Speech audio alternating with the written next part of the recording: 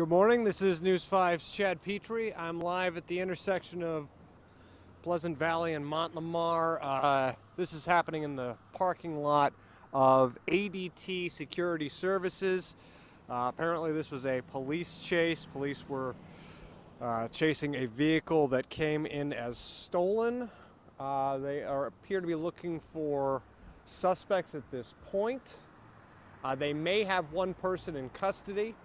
I did see one person in the back of the police vehicle, but they did not say whether or not that was a person arrested in connection with this incident. The vehicle that was stolen, I'm going to zoom in on that here.